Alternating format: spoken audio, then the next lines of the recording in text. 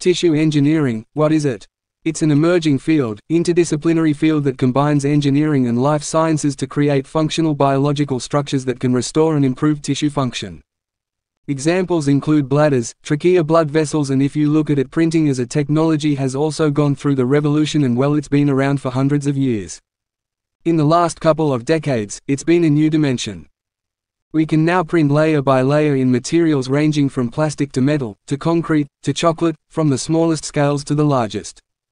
If you take 3D printing and we combine it with biology, we have bioprinting, where the building blocks are cell aggregates where we call bio-link particles that are composed of thousands of cells that can fuse together into different shapes. These geometries can include multi-layered sheets, such as skin, branching tubes for vasculature, and the sophistication of this manufacturing technology improves daily to include different cell types and different shapes. And now, why is it important? The pharmaceutical industry at the moment is in a moment of crisis. It spends more money each year on R&D, but has fewer drugs to show for it. It takes more than a decade, more than $1 billion to develop a new drug, and the cost of a failure can be measured in hundreds of millions of dollars.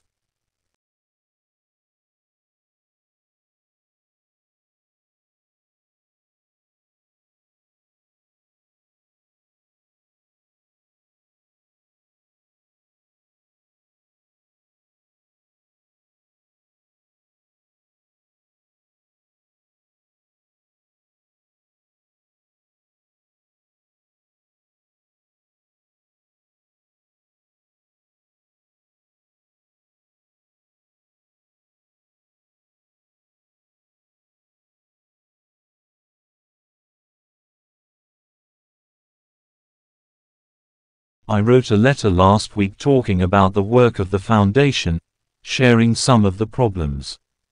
And Warren Buffett had recommended I do that, being honest about what was going well, what wasn't, and making it kind of an annual thing. A goal I had there was to draw more people in to work on those problems, because I think there are some very important problems that don't get worked on naturally. That is, the market does not drive the scientists, the communicators, the thinkers, the governments to do the right things. And only by paying attention to these things and having brilliant people who care and draw other people in can we make as much progress as we need to. So this morning I'm going to share 2 of these problems and talk about where they stand. But before I dive into those, I want to admit that I am an optimist.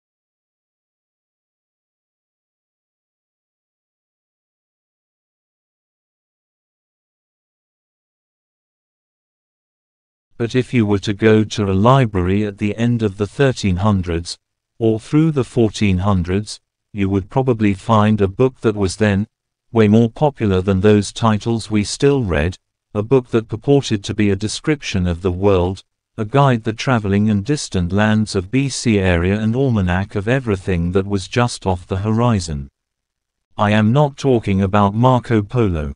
No, I'm talking about something far weirder and far less tethered to reality, a volume of medieval fantasy masquerading as a field guide called The Travels of Sir John Mandeville. Supposedly the titular knight set out from England in the 1330s and embarked on a journey that would take him to the Middle East, Africa and Asia, though as it will become apparent, not a Middle East, not in Africa and not an Asia that we would recognize here in reality.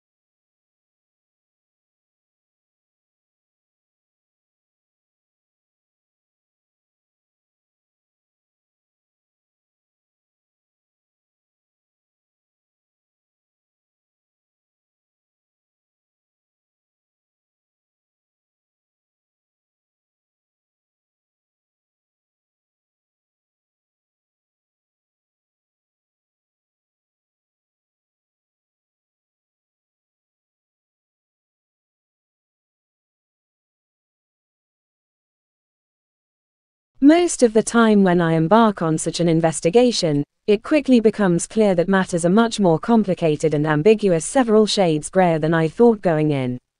Not this time. The deeper I delved into the confused and confusing thicket of nutritional science, sorting through the long-running fats versus carb wars, the fiber skirmishes and the raging dietary supplement debates, the simpler the picture gradually became. I learned that in fact, science knows a lot less about nutrition than you would expect, that in fact, nutrition science is, to put it charitably, a very young science. If still trying to figure out exactly what happens in your body when you sip a soda, or what is going on deep in the soul of a carrot to make it so good for you, or why in the world you have so many neurons, brain cells, in your stomach, of all places. It's a fascinating subject, and someday the field may produce definitive answers to the nutritional questions that concern us, but, as nutritionists themselves will tell you, they're not there yet. Not even close. Nutrition science, which after all only got started less than 200 years ago, is today approximately where surgery was in the year 1650. Very promising, and very interesting to watch, but are you ready to let them operate on you? I think I'll wait a while.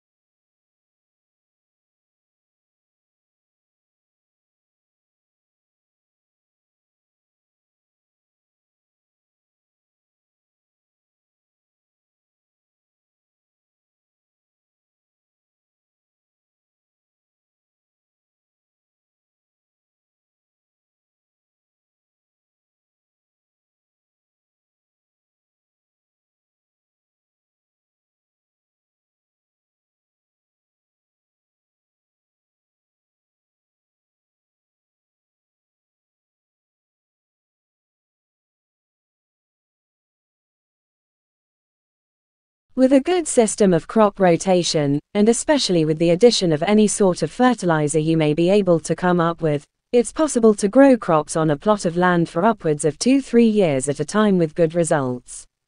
Ultimately, though, you must let the land rest if you hope to continue farming there in the long run. Allowing a plot of land to rest for a period of time is known as letting the field go fallow, and there are several reasons for this. Allowing a field or plot to lie fallow means that you don't grow anything new on it, don't harvest anything and don't graze any animals on the land for at least a year. Sometimes a field will lay fallow for 2, 3 or even 4 years, but the traditional standard on many farms was to let a field lie fallow once every 2-3 years. This fallow period allows the land to replenish many of its nutrients. The root networks of various grasses or ground covers, like clover, have a chance to expand and grow, which further strengthens the soil and protects it from erosion. During the fallow period, there are many beneficial flora and microfauna, including cyanobacteria, which live in the soil. These microorganisms continue to be active at the root level, steadily improving the quality of the soil so that when you come back in a year or 2, you can begin planting food or cash crops anew.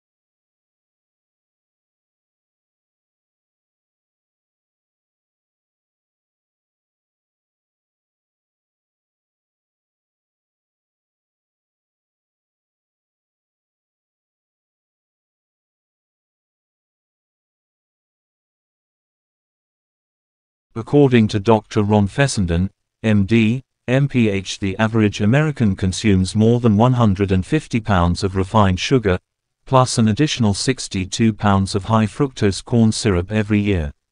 In comparison, we consume only around 1.3 pounds of honey per year on average in the US. According to new research, if you can switch out your intake of refined sugar and use pure raw honey instead, the health benefits can be enormous. What is raw honey? It's a pure, unfiltered and unpasteurized sweetener made by bees from the nectar of flowers. Most of the honey consumed today is processed honey that's been heated and filtered since it was gathered from the hive. Unlike processed honey, raw honey does not get robbed of its incredible nutritional value and health powers. It can help with everything from low energy to sleep problems to seasonal allergies. Switching to raw honey may even help weight loss efforts when compared to diets containing sugar or high fructose corn syrup.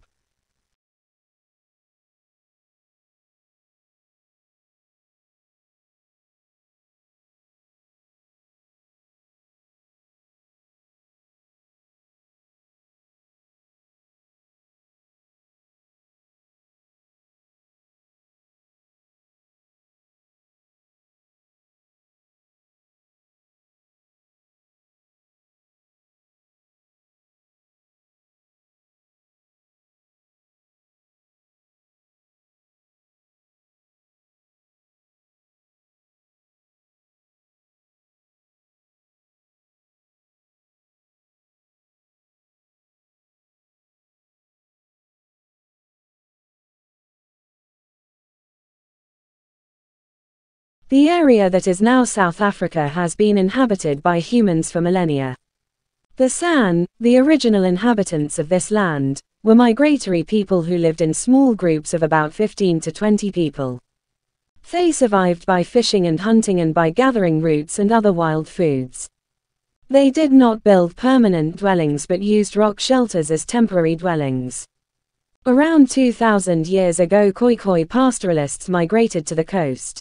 In the eastern part of present-day South Africa, iron-working societies date from about 300 AD. The Botswana and Nguni peoples arrived in this region around 200 AD. They lived by agriculture and stock farming, mined gold, copper and tin and hunted for ivory and built stone-walled towns. Over the centuries, these societies had diverse contacts with the Khoisan.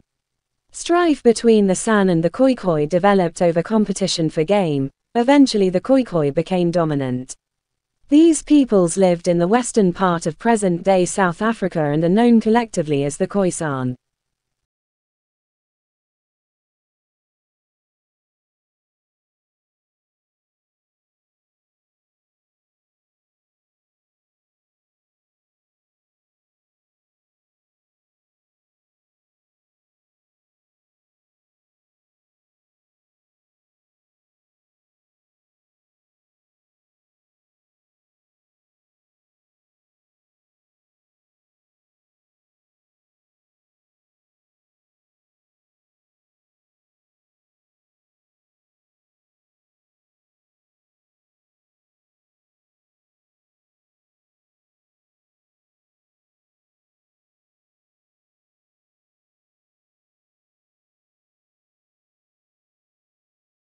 Ecology is the study of interactions of organisms among themselves and with their environment. It seeks to understand patterns in nature, e.g., the spatial and temporal distribution of organisms and the processes governing those patterns. Climatology is the study of the physical state of the atmosphere, its instantaneous state or weather, its seasonal to interannual variability, its long-term average condition or climate, and how climate changes over time. These two fields of scientific study are distinctly different. Ecology is a discipline within the biological sciences and has as its core the principle of natural selection. Climatology is a discipline within the geophysical sciences based on applied physics and fluid dynamics. Both, however, share a common history. The origin of these sciences is attributed to Aristotle and theorists and their books Meteorological and Inquiry into Plants, respectively, but their modern beginnings trace back to natural history and plant geography. 17th, 18th, and 19th century naturalists and geographers saw changes in vegetation as they explored new regions and laid the foundation for the development of ecology and climatology as they sought explanations for these geographic patterns.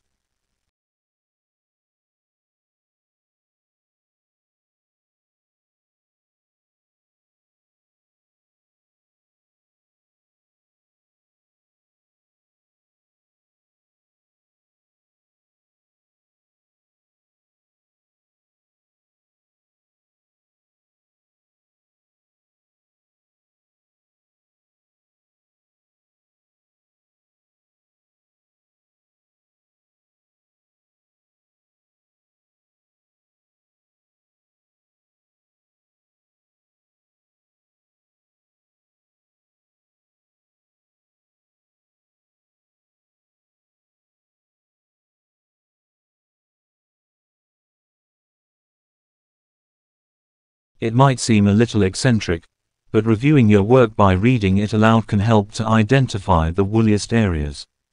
This works best if you perform your reading in a theatrical way, pausing at the commas and ends of sentences. If you run out of breath during a sentence, it is probably too long. You ought to be able to convert your writing into a speech in this way. If it sounds too stilted and convoluted, perhaps you could rework these parts until they sound fluid. It is unlikely that your reader will be fooled by the idea that long words make you sound clever. Cluttering a sentence with too many complicated words can prevent its meaning from being understood at all. A short word is always preferable to a long one. Why should anyone choose the word erroneous over the word wrong in an essay? Usually, writers who employ more obscure words are trying to sound impressive but can appear pretentious. Direct words enable you to control what you are saying, and are not necessarily babyish, but the most appropriate ones for the job. When you read your writing aloud, you will notice that the key stress comes at the end of your sentence. It is, therefore, most effective to end with a short and emphatic word to secure your point. Try to resist the impulse to waffle at the end of your sentence by trailing off into qualifying clauses.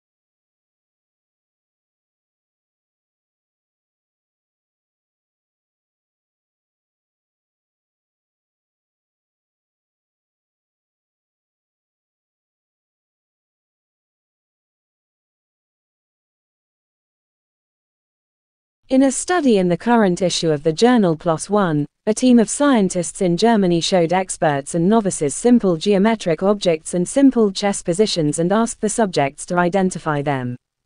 Reaction times were measured and brain activity was monitored using functional MRI scans. On the identification of the geometric objects, the subjects performed the same, showing that the chess experts had no special visualization skills. When the subjects were shown the chess positions, the experts identified them faster. Focusing on an element of an earlier study on pattern and object recognition by chess experts, the researchers had expected to see parts of the left hemispheres of the experts' brains, which are involved in object recognition, react more quickly than those of the novices when they performed the chess tasks. But the reaction times were the same. What set the experts apart was that parts of their right brain hemispheres, which are more involved in pattern recognition, also lit up with activity. The experts were processing the information in two places at once. The researchers also found that when the subjects were shown the chess diagrams, the novices looked directly at the pieces to recognize them, while the experts looked on the middle of the boards and took everything in with the peripheral vision.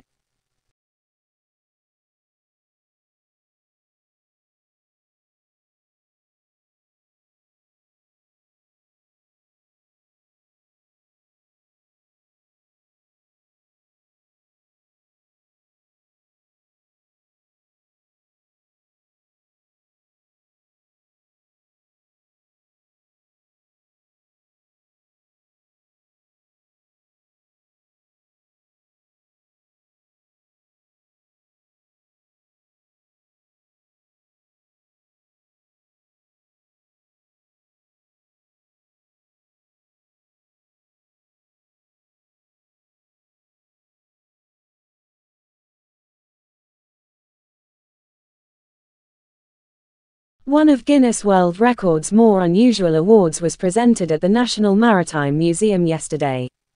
After a 100-day trial, the timepiece known as Clock B, which had been sealed in a clear plastic box to prevent tampering, was officially declared, by Guinness, to be the world's most accurate mechanical clock with a pendulum swinging in free air. It was an intriguing enough award.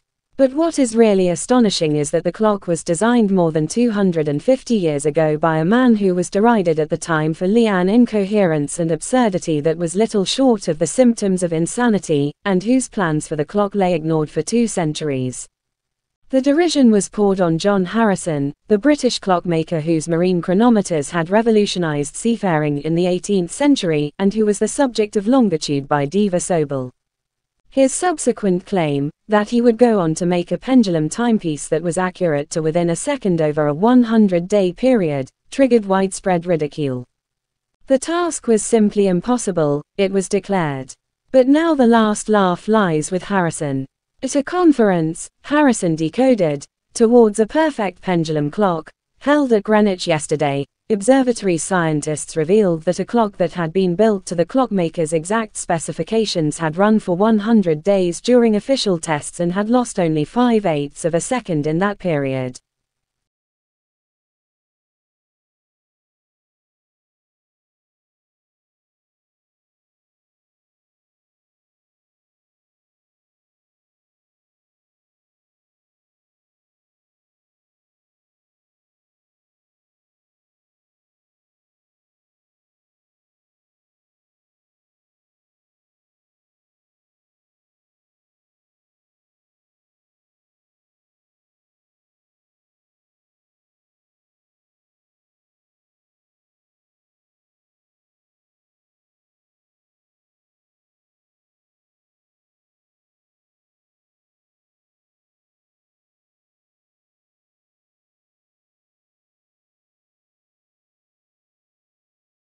One of the most amazing things that have happened even in my lifetime is the prediction of cosmology.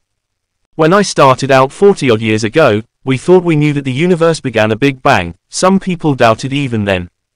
We thought the universe was about 10 or 20 billion years old. But now, for really very sound scientific reasons, we can say that the universe did start in a Big Bang and it's 13.8 billion years old. So it's not 14, it's not 13 because a decimal point in there, and that's a stunning achievement to know that. And we also know that the laws of physics that apply to tiny particles inside atoms also explains what happened in the Big Bang. You can't have one without the other. A very neat example of this is that when you apply nuclear physics, that kind of physics, to understand how stars work, you find out that the oldest star in the universe is about 13 billion years old.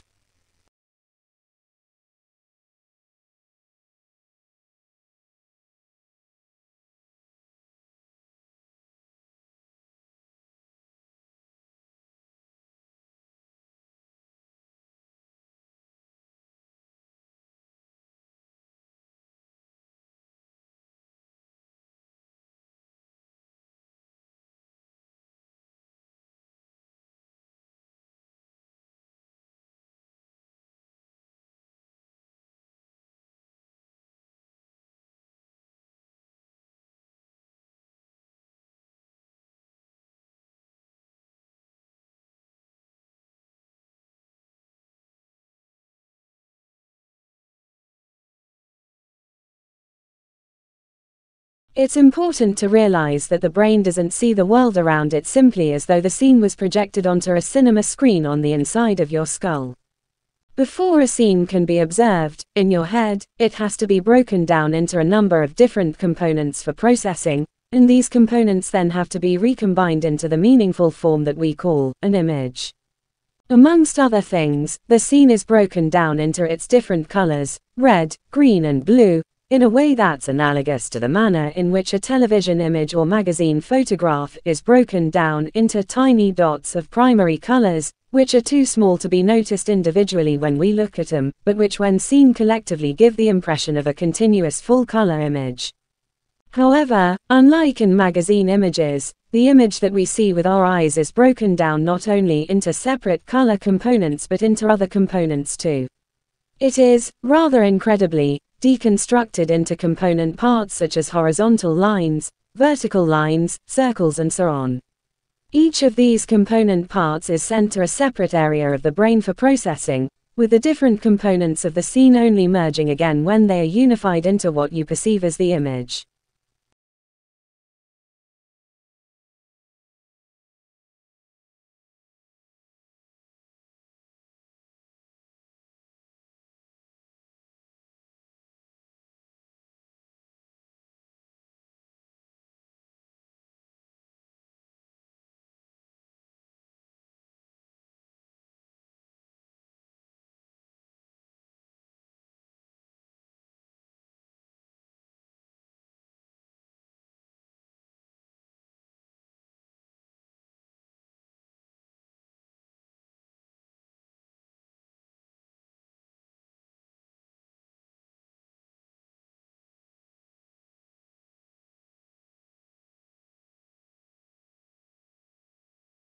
A farming technique practiced for centuries by villages in West Africa, which converts nutrients-poor rainforest soil into fertile farmland, could be the answer to mitigating climate change and revolutionizing farming across Africa.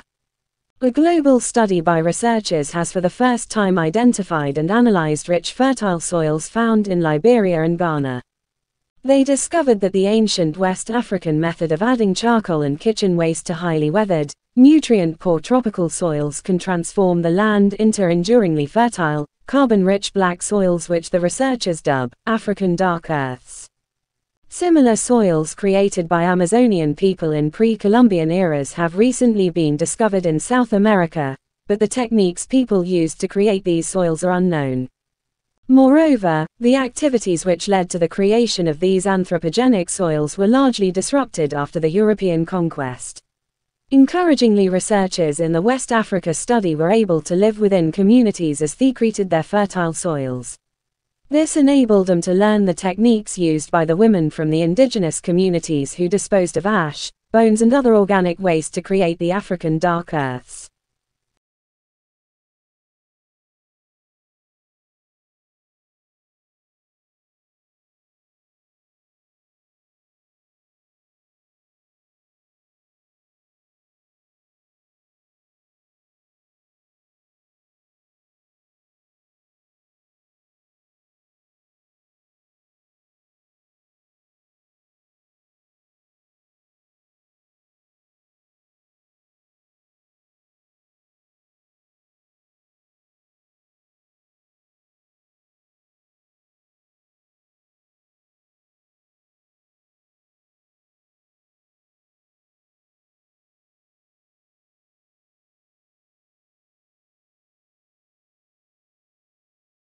I think there is an intense competition at the moment to hire the most talented and most intellectually able people. There is a time when I think companies have many of the adventures in the world. That involves the company's world. It was the boss's world. Now I think it reverses the case. We have a shortage in talent base within countries and between countries, have an intense battle between companies to hire the most talented workers and also between countries, which are looking to recruit talented young people, talented young immigrants. We have this sense of immigrants being things that countries are battled to keep out, and immigrants want to get in, climb of the walls. I think the opposite isn't that the case. And the topic is that countries are trying to lure bright young people to get them to go to universities and get them to become immigrants. So, on many levels, talent is a premium. There is a shortage of talent, and so countries, companies, all sorts of organizations, of course, volunteer organizations as well are competing to hire the best and the brightest. You know, we have a baby boom population which is aging. We have an economy which is becoming more sophisticated. And so, for all those sorts of reasons, talent is a premium.